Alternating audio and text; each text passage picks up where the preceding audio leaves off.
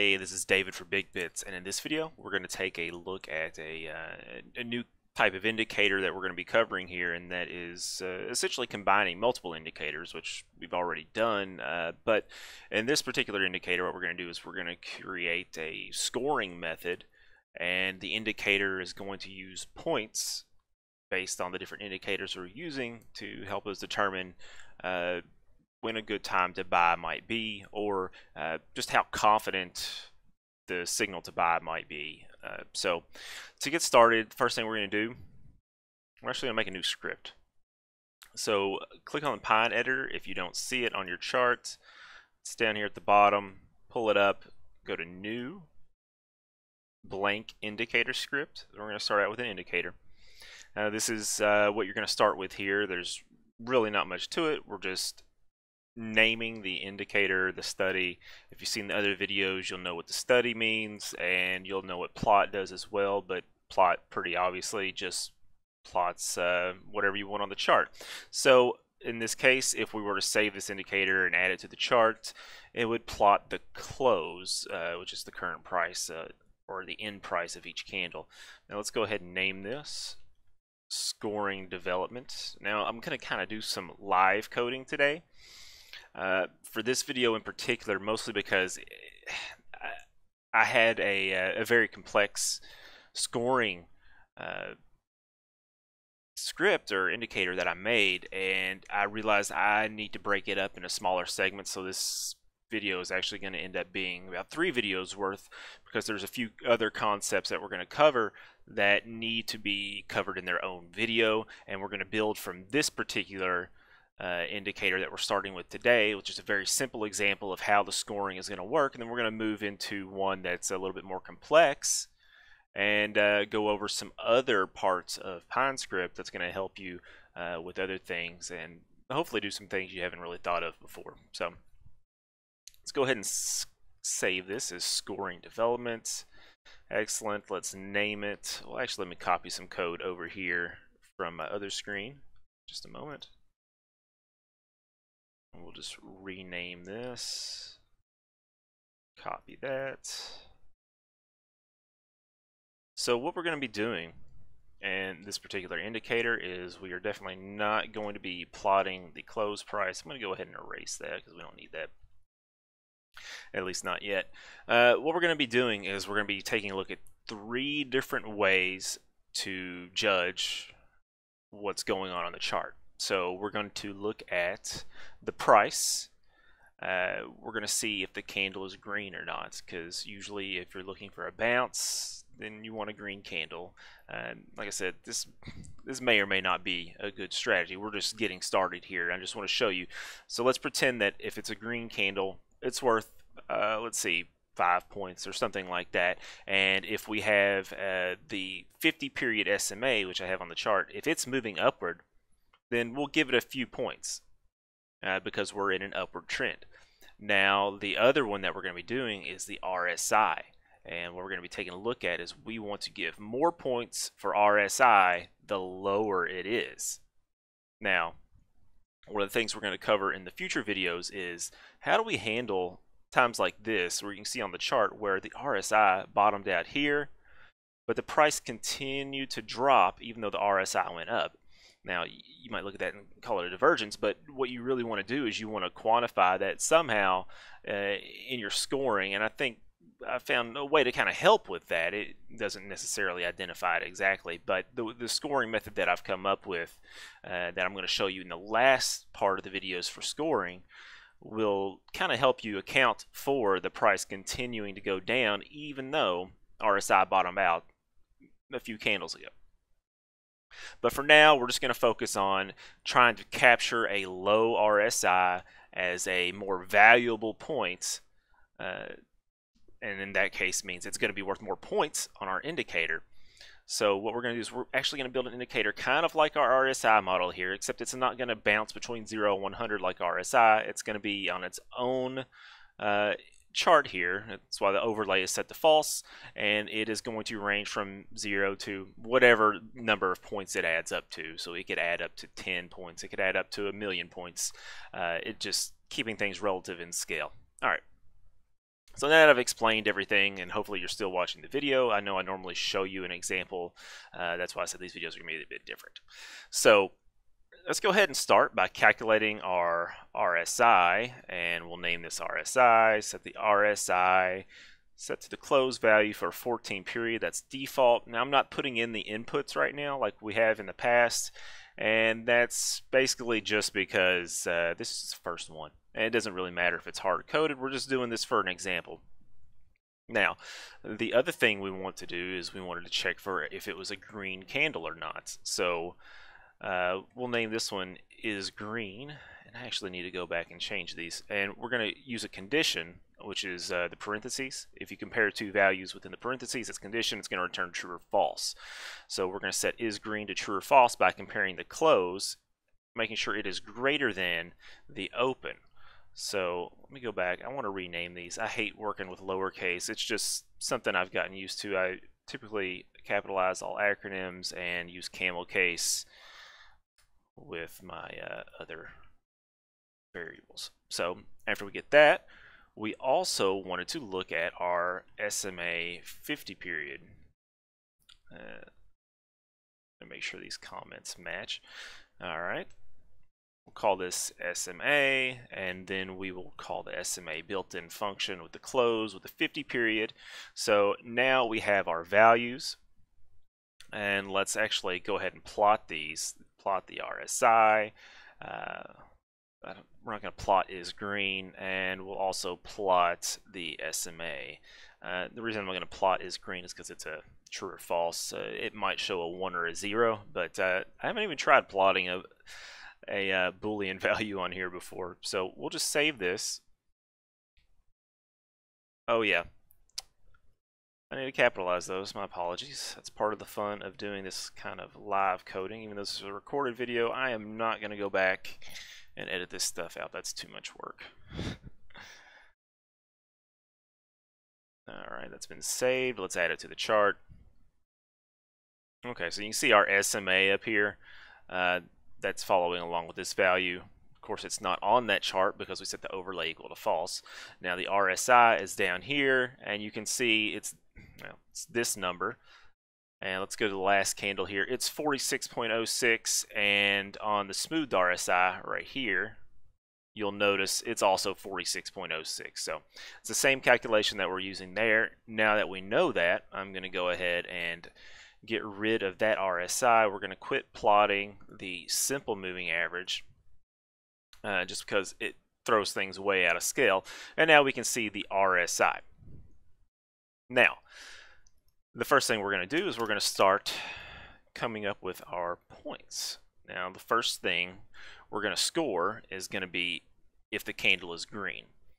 So let's call this one is green points.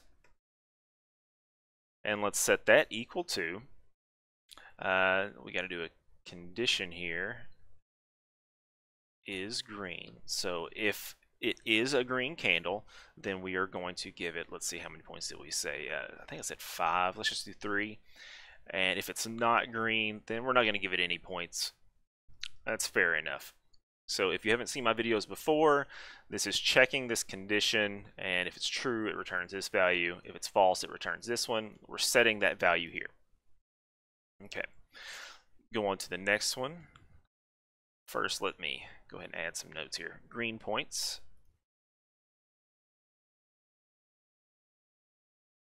We'll do the SMA points now. And we're going to have a condition here to check whether the current SMA is greater than the previous SMA. And I've covered this in the past in one of the most recent videos, and that is we are working with an array. The simple moving average is a series of data. You can see it on the chart here. In order to access the previous values back here when we're looking at the calculated values, we have to supply it an index number to go backwards. So the current candle is always index base 0. That's the way arrays work. So if we want to go back one candle, we have to say we're going to use the SMA 1 in the array. That's the first one back. So that's how we get the value of the previous one. So to know if the SMA is moving upwards, we have to check if the current SMA was above the previous SMA one period back. It's pretty simple. So once we check that condition, if it is true, we'll give it another 3 points. If it is false, we'll give it 0. So now we have points for our green candle, we have points for a upward moving trend. Now the interesting part is really capturing the value of the RSI. So we don't really care about giving points to the RSI if it's above a certain level. I mean, obviously if it's up this high, then it's already up to a high amount. We probably don't want to buy there with our indicator. We don't want to give these points to signal a buy. So what we're going to do is we're going to have a limit that we're going to go under. Now we're going to start with, I believe it was 35 I used in my testing. Let me double check that. Yes. So we're going to look at only candles that have RSI under 35. And how do we do that? So it's actually really simple how we calculate these points. And what I'm going to do, typed on the wrong page. What we're going to do is we are actually going to give 1 point for every value the RSI is below 35. So for example, if we're looking here and the value is 23, if it rounded it to 23, if it rounded down to 23, that would be worth 12 points because it is 12 below 35. Likewise, if this rounded down to 20, it would be worth 15 points here because it is down at a 20, 15 below 35. Let's go ahead and type that in. Now we're going to check. We have to have the RSI below 35. At 35, it should be worth 0. And we need to have, no wait, I think that's all we need for right now. Excuse me. I was getting a little bit confused with my code. So if it is below 35, then the value we want to return is 35 minus the RSI. So if the RSI, like I said, was 20, rounded down on this particular candle that we're looking at, 35 minus that 20 would leave us with 15 points. So that means the lower the RSI is, the more points we're giving to our particular indicator here to show us when to buy. You know, it's not going to be ideal when we plot everything out, and you'll see that, but I hope by now you're kind of getting the idea of what we're trying to do here. We're trying to give us some confidence values on the indicators that we're looking at and plot that on the chart so that we can see when we're most confident on making a decision on what to do. So if it is not below 35, it obviously needs to return 0. So now we have all of our points. What do we need to do with our points? Well, quite frankly, we just need to total the points up. So we would go to make a new variable, total points, set it equal to is green points plus SMA points plus our RSI points. Now we have our total number of points. Let's also plot our points. Fix this comment. All right. So we have RSI. I'm actually going to leave that on there for now. Let's plot our total points and set the color equal to color dot yellow because we have a blue RSI already. Save that. You can see it applied the changes to the chart. Now, what you're looking at on the yellow line is our total points for each particular candle based on the settings that we gave it. Now we'll go ahead and look in depth at one in just a moment just to make sure the calculations add up. But you can see with the RSI, once it got really low here, below 35, there was kind of a mirror effect on the point system because as RSI went below 35, it popped up in reflection to the moves that were happening there. So let's go ahead and take the RSI off because that might be a bit confusing and it kind of changes the scale that we're working with. Now we can see something that looks a lot more like the actual point system. It's not really flat looking like it was in the previous picture, but you can see there are high points. So when the price dipped low here, you got more points than before. And let's actually take a look at this particular one. We do not have a green candle, so we should get 0 points for that. It's below the 50 period. All right, so it has 0 points, and it has 14.71 points. That means the RSI was 14.71 points below 35. So what's that? 20.29. Let me add the RSI indicator back on here. Actually, let me add mine back on here, the smooth RSI. Takes a second to load. And let's see, it was this one, and the value was 20.29. So that's exactly what we would have expected based on our point system. So you can see now, the entire concept of this is you can apply points in a weighted value based on where the indicators you're wanting to use are. And in order to do that, you can combine multiple indicators. Now, we just used really the RSI and the SMA here. The SMA was just a trend, but the RSI we actually used to indeed weight it. So in the next video, I'm going to add another indicator on it. And let's see, we're going to... Yes, we are going to add another indicator on it. And I think that is about it, because we're going to cover an indicator that we haven't done. So we're going to add one more indicator in here, and then we are going to take a look at a different condition that we can use to add more points. So for example, with the RSI, we covered, you know, if it's in a positive trend, but there's different things you can do with a simple moving average other than just look at whether it's going up or down.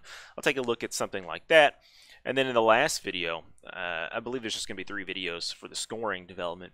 And the last video, we're going to take a look at loops in PineScript, and we're actually going to try and find those periods where there could be that divergence with the RSI, and to help score our system a little bit better. Now, it's not going to be perfect. I don't think anything is going to be perfect, but we're going to be able to apply more points further in as the price goes down, and I'll show you exactly how we do that in those videos. But I appreciate you watching. The source code for this is going to be posted on my TradingView profile on the scripts. You can see that my profile is set to the username BigBitsIO. There's a link to it in the description. We are going to be posting that script here eventually. I want to finish it, complete it. I want to get the inputs down really nicely so you have a lot of great options. You can actually come up with your own settings for it and find the most optimal one for you. But for now, I think that does it for the video. If you like the video, please leave a like. If you like these types of videos, please subscribe. That really helps me a lot. And of course, have a nice day. Thank you.